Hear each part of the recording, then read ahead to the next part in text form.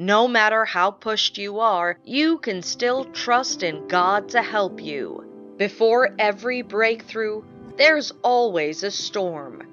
That storm would want to consume you, but at the end of the day, you would be surprised at the outcome because God will move mightily in your life, more than what you expected, far beyond your dreams and imagination. That is what God is going to do. The book of Ephesians 3 verse 20 says, "Now to him who, by in consequence of the action of his power that is at work within us, can carry out his purpose and do superabundantly, far over and above all that we dare ask or think, infinitely beyond our highest prayers, desires, thoughts, hopes, or dreams." God is fully capable to do everything that you've prayed for, your thoughts, your dreams, all that is Christ would do. It might not feel like it right now because of all the hardship, but before success, there has to be the work, and that what you might be facing now. God is shaping you, preparing you to be able to handle what He is sending your way. And the devil, that we all know would not want you to reach your finish line because he knows what awaits you. My dear, don't allow the devil to tell you differently, to tell you that you're not loved. It's a lie, and the God that you are serving will prove His words on your life by moving mightily in your life. In areas that you never saw it coming, that's where He would do a new thing. All those that mock you would marvel at the handwork of God in your life and would call you blessed. Keep hanging in there. You can do this. God would move mightily in your life because He said He would do it and told us to have our peace in Him so you don't need to doubt. John 16 verse 33 says, "I've said these things to you so that you will have peace in me. In the world you have distress, but be encouraged. I have conquered the world." Christ has already conquered the world on your behalf, so that problem would not defeat you. At the end of the day, you would come out strong. Christ Himself told us to be encouraged and have peace in Him. You have peace knowing He will move in your life. The world would give you distress, but in the midst of these, you will need to have your peace because you trust in God. I'm not saying it's going to be easy to see things going down and still trust God. But we know that He's never failed, and He would not start now. Though we cannot control the uncertainty and challenges that attack our lives every day, we can choose the way we respond to it. When you still trust God and have faith in Him, He would do it according to your faith. The devil has always been after the life of every believer, and you, my dear, are not left out. He would send challenges to you that would test your faith on every level and make you doubt God. The devil wants you to respond in a way that would make you draw yourself away from God, but you can't give him that satisfaction. God makes everything beautiful at His own time, and His time is always the best. My dear, don't give the devil what he wants. You cannot trust God and be put to shame. It's just not possible. The assurance that you have in Him that He's going to move mightily in your life, He would surely do it. Don't lose faith. Your situation might be such that everybody has told you it's not possible that you overcome it. But whose report do you believe? It is the report of men or the report of God. Jesus, speaking in Matthew 19 verse 26, says, Jesus looked at them intently and said, "Humanly speaking, it is impossible, but with God, everything is possible."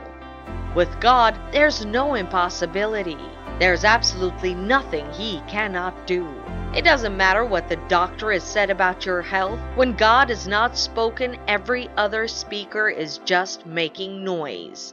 God would move mightily in your life, but you need to have faith. Have faith in Him, knowing He would do what He has said He would do. Have faith in Him because you know He loves you and gave up His Son to die for you. Without faith, there cannot be miracles. God wants to move into that situation, but He wants you to show Him that you trust and believe in Him. Ask yourself, how much faith do I have in Christ? You can choose to remain in distress and try to find a way to work it out on your own. But that situation would not last. And if you remain in distress and worry, that too would not change the situation. But you can choose to remain close to God and have faith in Him, and your expectations would not be cut short. You would see Him moving in all areas of your life, and things would begin to change for you. The Bible speaking still says, if you have faith like a mustard seed, you can say to any mountain, "Be thou removed and cast into the sea." It would happen because you have faith in Him. God would move mightily in your life. Start having faith and trust in Him. God is faithful to the end, and He would never let you down. God would do a new thing in your life, in that specific area where you're trusting Him to show Himself. That's exactly where God is going to move in your life.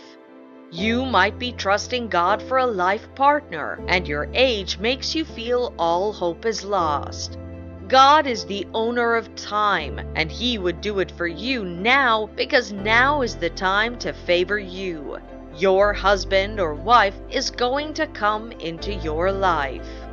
Yours might be a job, and you're tired of submitting curriculum vitae here and there, and you've been expecting God to move in that area in your life. Don't worry, something new is about to happen, so get yourself prepared and see the hand of God moving in your life. All the places that you've gone before and they did not give you audience would begin to call you for an interview. You would be shocked at what God will keep doing. Keep trusting in Him. Where there seems to be no way and you've given up on that situation is where God would move His mighty hand in that situation. When the Lord decides to come into your life, every closed door would begin to open. Every barrenness would become fruitfulness. You are blessed beyond your wildest imagination. It doesn't matter what you're going through. Keep praising God. There is power in praise. Keep praying to Him, for His ears are not deaf that He cannot hear you, neither are His hands short that He would not straighten it out and bless you. Whatever it is that you are doing for God, keep doing it. There's about to be a massive shift. Sorrow might last for the night, but His joy that is everlasting comes in the morning. God would move mightily in your life. Don't give up, and you're almost at the finish line. When you face distress and challenges, remember to stay closer to God. He is always closest to us when we're down, because He wants to comfort us and give us strength. Working things out on your own would only make you more frustrated. Trust in God and His ability to destroy every mountain that you cannot face. God would move mightily in your life. In your going and in your coming, He would bless you. The challenges that you face are not bigger than God, so it would not kill you. The handwork of God would be seen by all your mockers, and finally they would realize that you are serving a true and living God. You are loved by the Father. No one and your circumstance for now should not make you think you are not loved. God is already moving in your life, though you do not feel it. Don't worry. When He's done, you would say that truly the Lord is good.